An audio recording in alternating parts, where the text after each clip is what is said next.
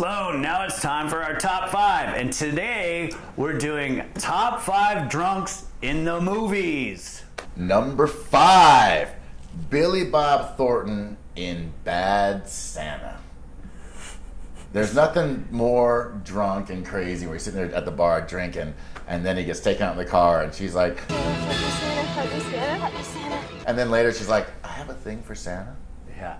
I love that role. I mean, he's hilarious, but it's not because he's a drunk. I mean, it's, he you know, it's not. I know he does drink. It's, you know, we have other people on our list where it's like, haha, he's a funny drunk. But this guy like is funny and a drunk, but he's not funny because he's a drunk. Right. Like he's just kind of a crazy. Yeah, it carries character. over. Yeah, no, yeah, it's kind of like you.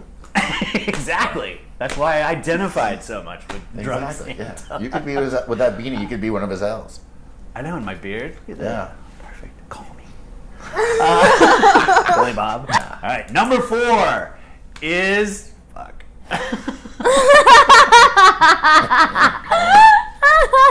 Number 4 is the drunk guy from Team America World Police in the bar who gives that amazing speech about how there are 3 kinds of people in the world. Dicks, pussies, and assholes. Pussies.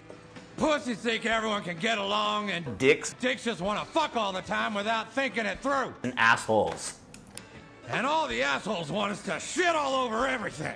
It's one of my favorite scenes in all of the movies. But then the main character goes out into the alley and like proceeds to vomit for what you think is an infinity. And just when you think it's as long as it can go, it keeps going. So great. So great. Number 3, Charles Bukowski.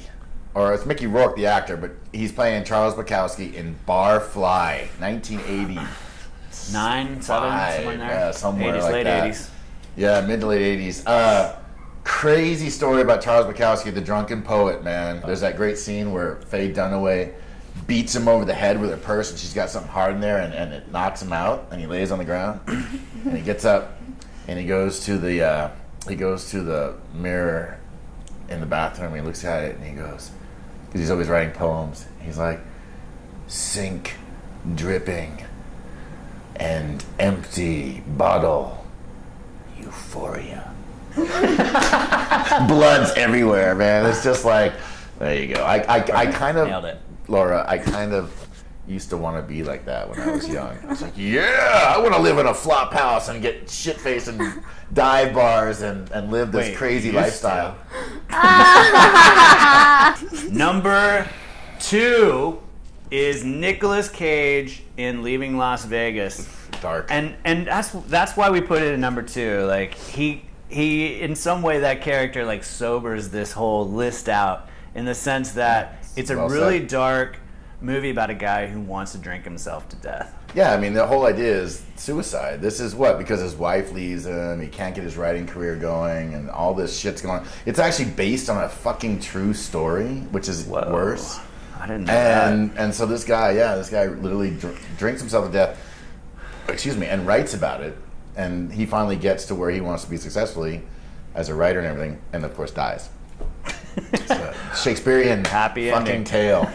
Are you desirable? Are you irresistible? Maybe if you drank bourbon with me, it would help. It's a pretty good pickup line. Just kidding.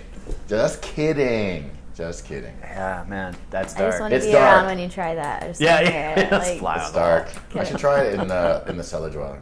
yes. Hey, Liv, I'm coming to see you. I'm going to try that with your friends. The number 1 drunk character in movies of all time is Arthur in Arthur. He's such a cute drunk. Like it's kind of like It's a the humor based on the hilarious fact show. that he's an alcoholic, which is a little strange. Like, Yeah.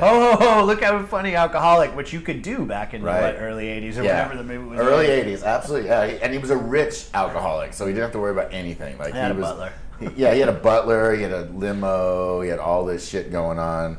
There's Yeah, that but- great scene where he's in the restaurant. Yeah. And he's kind of like, he's coming out of a drunken phase, and this woman's talking, and he just yells in this really posh restaurant. Are you a hooker? Jesus, I forgot. I just thought I was doing great with you. It's just It's a great fucking movie. I'm gonna is rewatch this movie. It is hugely popular, so that's why it's number one. Yeah, and there was Arthur too, by the way. I don't think it was as good. No. And Liza Minnelli was in it, right? She's the love interest. He has sex with Liza Minnelli. Well, you know, my uncle got hit on by Liza Minnelli. What? My Uncle Jack got hit on by Liza Minnelli. Is this the monk? No, this is my Uncle Jack with a big beard. Okay. Yeah. I don't know. I've never met him. He's a painter. He would have done a really good job in your house. Your drunken uncle got hit on by Liza Minnelli. Yeah. I mean, I come from a long line of drunken uncles. Think about that. I Makes come, perfect sense. It's Look at drunkception. we both come from a long line of drunken uncles.